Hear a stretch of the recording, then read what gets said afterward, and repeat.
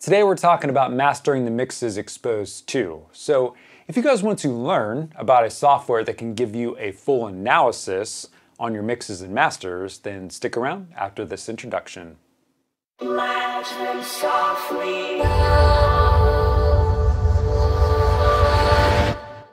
Welcome everybody, I'm Dan Spencer and I am the Audio Sorcerer. So this is the channel where I teach you how to perfect your audio recording, mixing, and mastering skills. So before we get to the video, make sure you guys smash the like button. Please subscribe and hit that notification bell to know when I have new videos coming out. So without further ado, today we're talking about mastering the mixes exposed to. So if you guys follow this channel, you'll know that a while ago I did a review on Exposed version 1. And if you guys are interested in checking out that video, I have a link popping up in the top right corner now. So let's begin with talking about what is Expose. Well, Expose is an application that runs on your computer. It is not a plugin, all right? So you are going to load songs into it to analyze them. And it is going to tell you information about the songs. It's going to tell you what the integrated LUFS is, the short-term LUFS, the dynamic range, and several other things. And it's going to tell you if you have a problem with any of those and where that problem is located within the song. And it's going to show you that graphically, okay?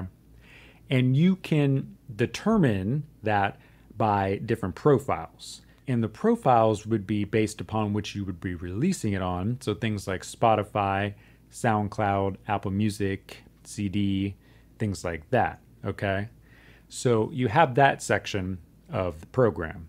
Now, the new thing they added was they have a thing to analyze the frequency spectrum of the song to let you know if you're deficient in any particular frequency in the spectrum, okay? And that is based upon genre, all right? So we'll talk about how that works when we look at the plugin. And as you can see here, the plugin is $68. And if you guys end up liking this plugin after watching the video, I do have a link in the description below where you can go purchase it. So with that being said, let's get into this video further and let's actually take a look at the application and let's look at some songs in it. All right, so this is what the Exposed to software looks like right here.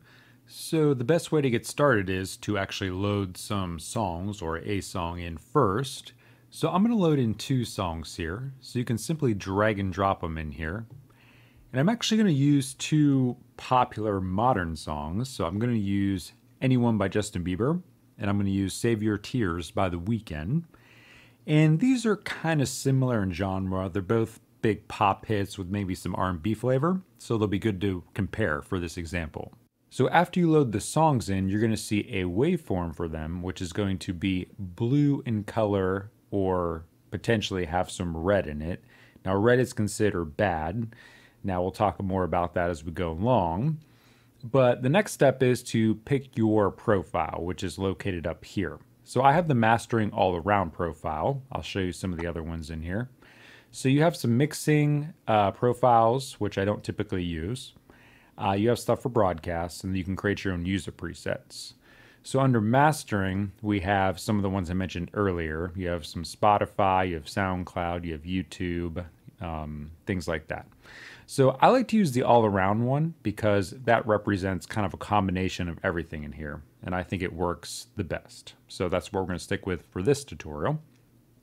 Now, looking over here, these are the 4 main parameters that are looked at per song.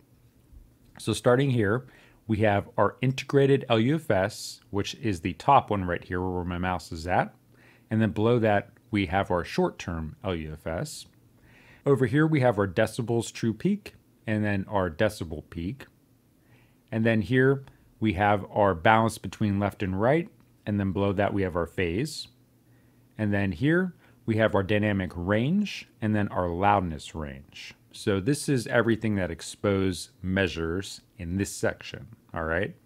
So if any of these are lit up in red, it's saying that, hey, maybe you have a problem there. And again, this is this software's opinion on that. That's not necessarily true because we are analyzing very popular songs here that are mastered produced, mixed, and engineered by the top people out there. So it's hard to say that they made a mistake, okay? So take some of this with a grain of salt.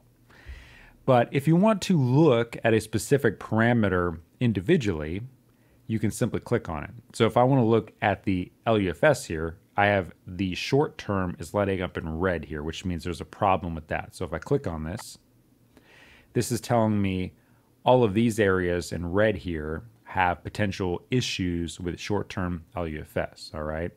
And then if I do true peak here, saying that the decibel true peaks are having issues in these particular areas here, okay? So that's some examples looking at it visually. Now, a cool new feature they added in Expose 2 here is that if you hit this little F button right here, you can view analysis feedback. So let's take a look at this. And this will actually go in here and tell you exactly what you need to do in your DAW to fix these specific problems. Okay, so for loudness, it's saying our goal is to hit -12 LUFS. And to do that, we need to reduce our limiter by -3.4 dB to achieve that. And then it also gives you a scenario for the short-term LUFS. And then you have some suggestions for peak, stereo, and dynamics. So that's pretty cool. They literally write it out for you and tell you exactly what to do. So that is really neat. So let me close that up. So that is pretty much the main stuff in the top section here. I should mention you can play the songs by simply hitting the play button here. And if you want to match their loudness so they're not all different, because maybe you do have a mix in here, maybe you have a master in here, you can go to loudness match, and then you can choose a integrated LUFS. You could do -8, -14, or -24, okay? Now, I'm not going to play these songs because you guys have probably heard them before, and I'll have copyright issues if I play them, so I'm not going to play them. So let's move down to the bottom section here, which is the new section I was telling you about that is analyzing the frequency spectrum of the songs. Now, what you kind of want to do first here is go into the profiles for this and then open up this section, and you'll see that we have all of these different genres in here, and then some overall profiles we can select underneath each one.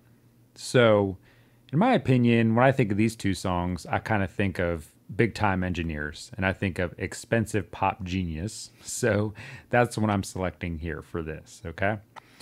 And if we click on any of these here, so if I click on the Justin Bieber song, and this line here is how they show the frequency representation of the song, all right? And again, this is compared to the actual profile you have selected.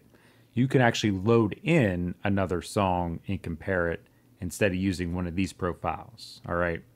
So comparing this to the Evil Pop Genius profile here, you'll see that this actually looks pretty good. And the reason I say that is because basically the manual says that anything really between 0 and +3 is good.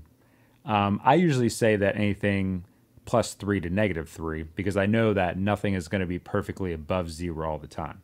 So they're saying that anything above 0 is showing more frequencies in those ranges than in the average profile. And then, of course, anything below the 0 line is having less frequencies in that range than this particular profile. All right.